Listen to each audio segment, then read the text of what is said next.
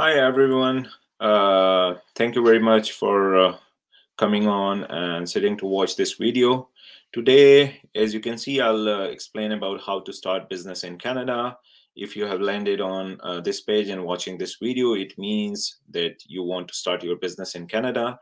And today I will tell you all the steps you need to establish your business and start your company. I know many people are confused where to start and how to start and what are the steps.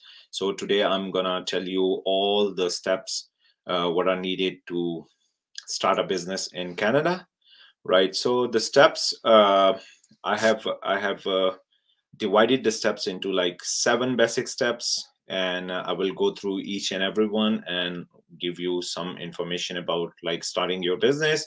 So first of all, before starting a business in Canada, you need to have a business idea.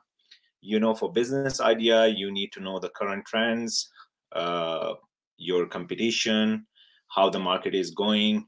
You should have an idea how to start a business. And for this business idea, you need to be quite clear what you are trying to do, and what are your competitions and what are your challenges, and how the business idea is going to work for you. So first of all, before starting a business in Canada, you need to have a business idea.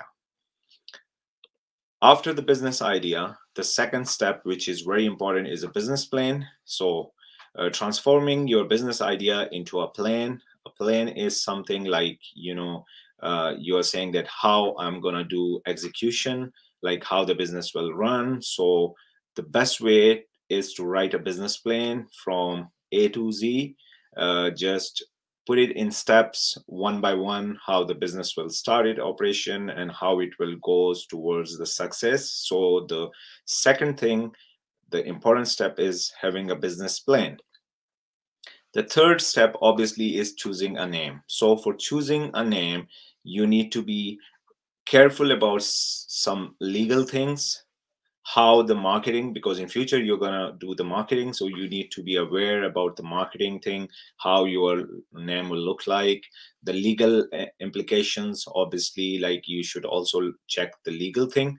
The other is availability. You need to make sure no one is doing business with the same name, so you have to check relevant directories to find out, like, is the name available or not. And the most important thing is the domain name. If you're looking for a website or social media presence, so you need to make sure that the same name is available. It's not taken by any other business around the world. So you choosing the name is very important step.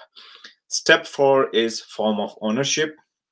The form of ownership, sometimes people are confused with the form of ownership, because if you are registering your company, you need to be a sole proprietor, a corporation, or a partner. So basically everywhere there are like 3 nature of businesses or forms of ownership, and that's you have to decide one. The fifth one, important step, is financing or budgeting. So obviously if you are starting your business, you need to have the budgeting plan, like how you're going to finance your business. Is it like through the business loan, or you're going to use your savings? So the budgeting is an important step. You have to do the budgeting at this stage. The sixth stage is get your license or permit, like whatever business you are doing. If it's trading or if it's services, you need to get the proper license from the federal government, the provincial government, or your city. City often give permits to some businesses, so you have to check the city website for the nature of business you want to start. The seventh step is register the HST and GST. So it is very important for every business operating in Canada to register their GST, general sales tax, and HST, harmonized sales tax. So it's very important to have these registration done. The final stage is execution. So when you are ready, you have set up your business plan, business idea, and you have your license, then it's time to execute.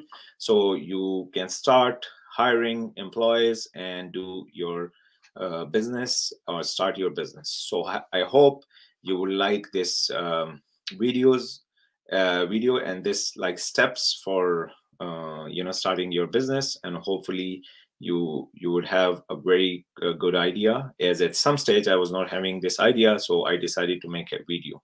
Thank you very much for the video, for watching the video today, and hope I will come up with some marketing tactics and some small business tactics in future. Thank you very much.